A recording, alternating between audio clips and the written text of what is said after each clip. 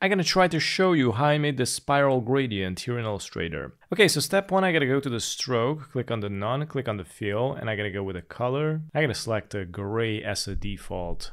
Let's select the rectangle and create a rectangle. And now I'm gonna go and select the mesh tool, which is this one. What I gotta do is split it here at the half, something like this. It doesn't need to be perfect. And I also gonna split it from here at the half. And then I'm gonna split this in half. And this again, and this here, and I'm gonna add one more here. You also can distort it however you like, doesn't really matter. Now let's select the direct selection tool, and now I'm gonna select the top left ones, these 4 anchor points here, and just choose a color for it. I went with the purple, and now I'm gonna select the top right ones. I went with blue, and the bottom right ones, this is gonna be the light blue. The bottom left ones, this is gonna be the red. Now I'm gonna select the center point, press and hold shift. I'm also gonna select these 2 guys right here and these, and also one at the top.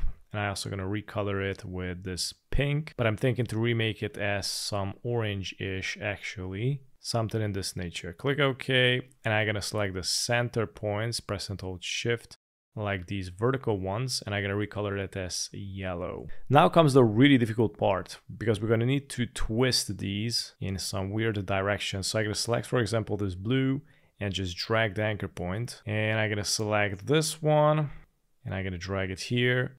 So I'm gonna actually recolor them back.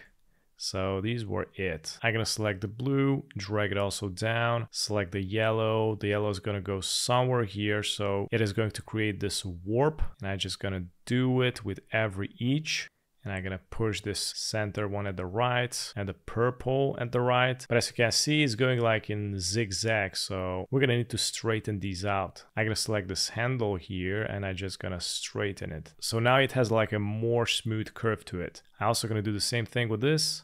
There you go. I'm also gonna bring this purple down. So this process is basically the stylization. I'm also gonna select this handle, curve it, and everything has to be curved out. So basically how it is warping, you're gonna need to curve the whole thing accordingly to the warp. And I'm gonna straighten this also. I'm gonna go with the yellow here, make this straight. I'm gonna speed this up a little bit.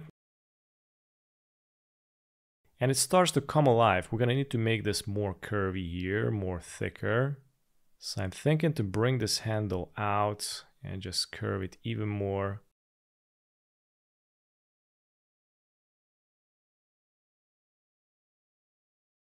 So yeah, the more you pixel peep it, the better it's gonna become. And that's how I made the spiral gradient here in Illustrator. Thanks for watching.